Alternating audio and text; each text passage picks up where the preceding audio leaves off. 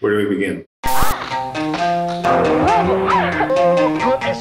The Chic Flexomatic. The Sonny and Cher Comedy Hour. The Old Housewives Bulge. The 70s. For the Cinderella story, for the 750 and Rider. One of the most beautiful machines. What a magnificent scrap these two are putting on for the crown. Every time I put my hands on this motorcycle, I'm aware of the privilege and burden of owning a piece of history.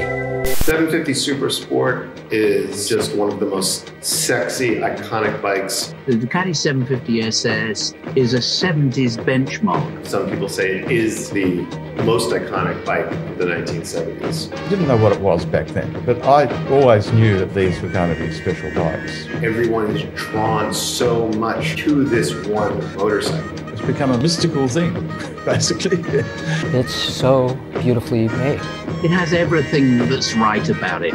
Its color, its noise, its shape, it's Italian.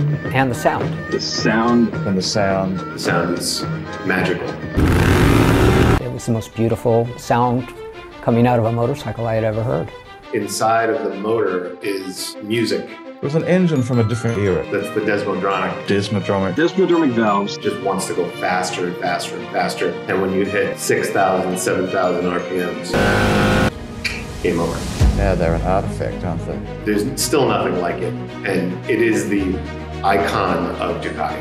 It would not be an understatement to say that Ducati, as we know them today, wouldn't exist without that bike.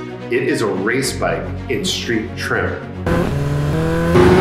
Get that thing up to about 130 miles an hour and it's in a sweet spot. Beautiful, fast, great handling.